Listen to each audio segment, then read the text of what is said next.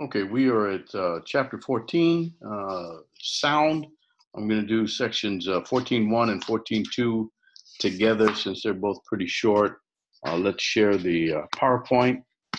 And let's see, I lost it. Here it is. Okay.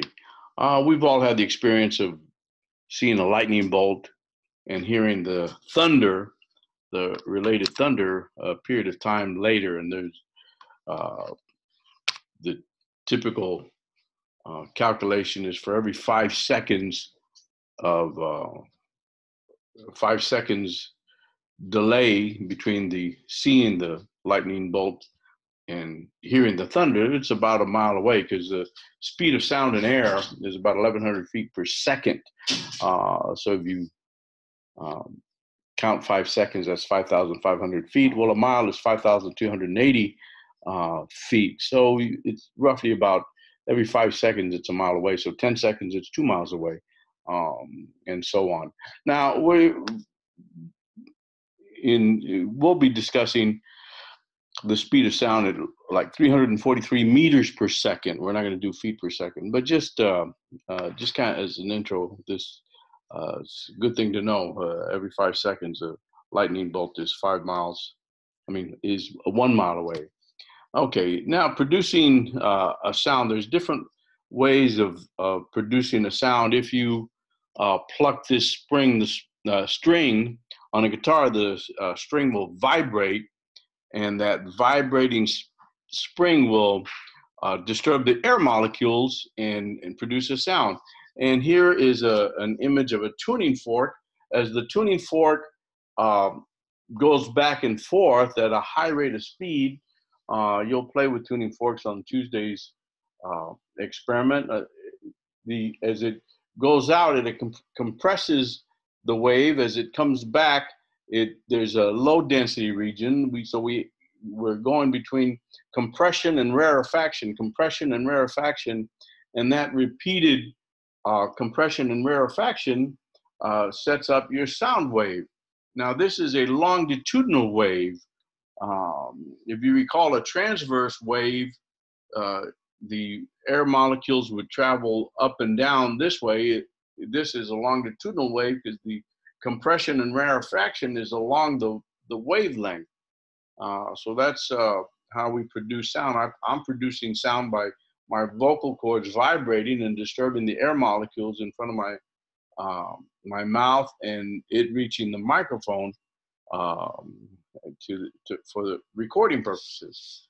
So now there's different categories of sound waves: audible waves, infrasonic waves, and ultrasonic waves. Now, what are those? Audible waves are between, they say, 20 hertz to 20,000 hertz, or 20 hertz to 20 kilohertz.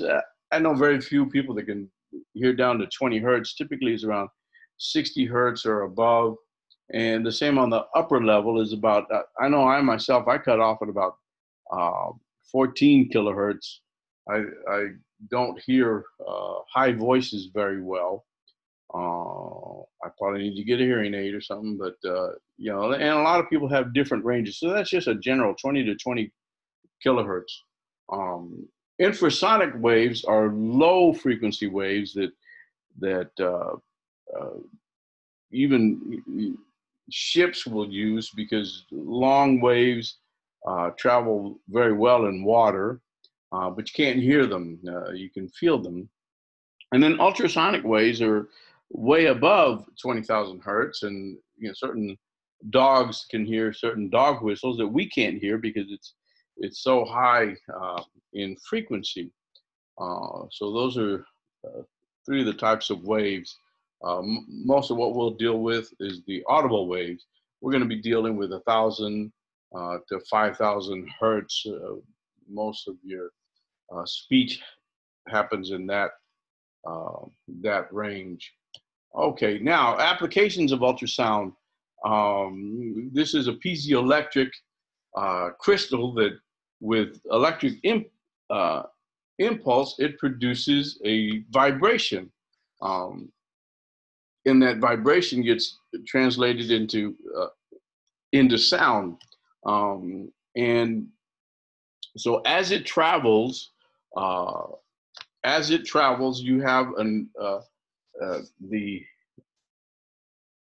wave traveling through material, and when it hits a second material, it gets a reflection back, and what do they call it? The reflected wave is given by pi minus pt divided by pi plus pt squared times 100. Now you can see that they use it. They use it to image newborns in the womb, and then they talk about different uses for it. They use it to break up kidney stones and different ultrasonic ranging units. They use it in cameras to tell the distance, and we used to use it quite a bit at Southwest Research Institute. And I'll give you an example. Let me switch share. The share would be here on my iPad, and let's see, it usually takes a while. So if you imagine that this is a piece of concrete, and the concrete has all sorts of little aggregate, it has rocks in it. So you're going to get reflections from all of these. And what we would use these to look at old bridge sections. You go underneath an old bridge section, and you're looking for the rebar. So you might be under the bridge, and you place a little transducer, and you're sending out waves, and you're looking for the reflected wave back.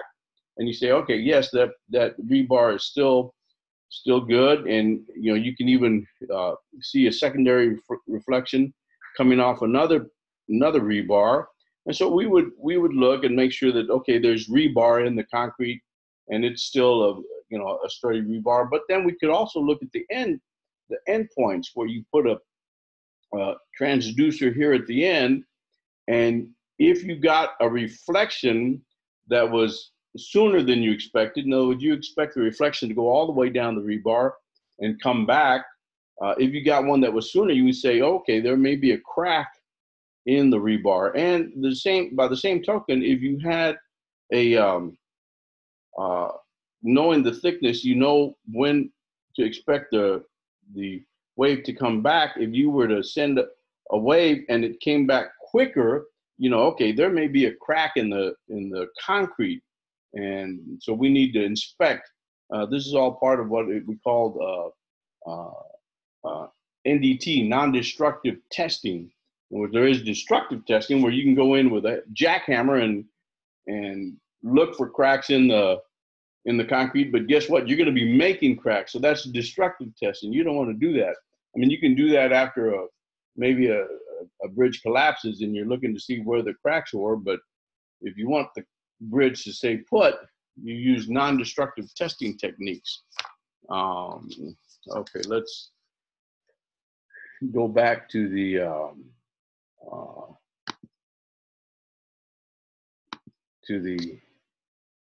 PowerPoint, and let's see, where are we? And that's it for these two sections.